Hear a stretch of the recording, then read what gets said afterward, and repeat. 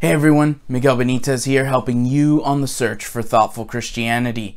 So this is video number 6 of a series of 7 that I'm doing, where I lay out multiple lines of evidence for the historicity of the resurrection of Jesus. And so today what I want to focus on is the conversion of the Apostle Paul. You see, Paul, or Saul as he was named before, was actually a persecutor of the church. He was not a Christian early on, and in fact was against the Christian movement. Kenneth Samples, in his book 7 Truths That Changed the World, writes this about the conversion of Paul. What caused Paul's conversion? Arguably the greatest religious conversion in history?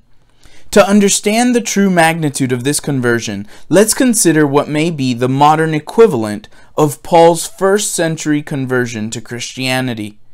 Imagine the British Prime Minister and statesman Winston Churchill becoming a Nazi, or American President Ronald Reagan becoming a communist, or Führer Adolf Hitler becoming a convert to Judaism.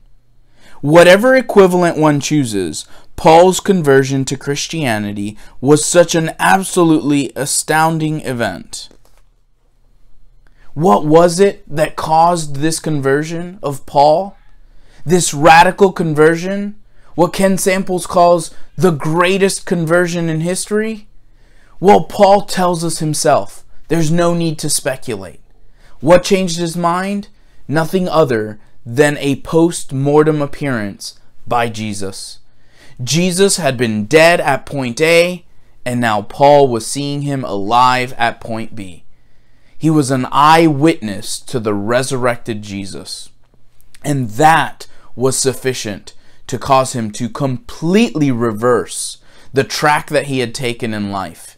You see, Paul was no ordinary Jewish person.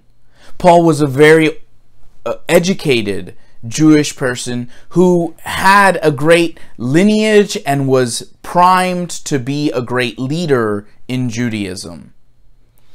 And yet he let all of that go.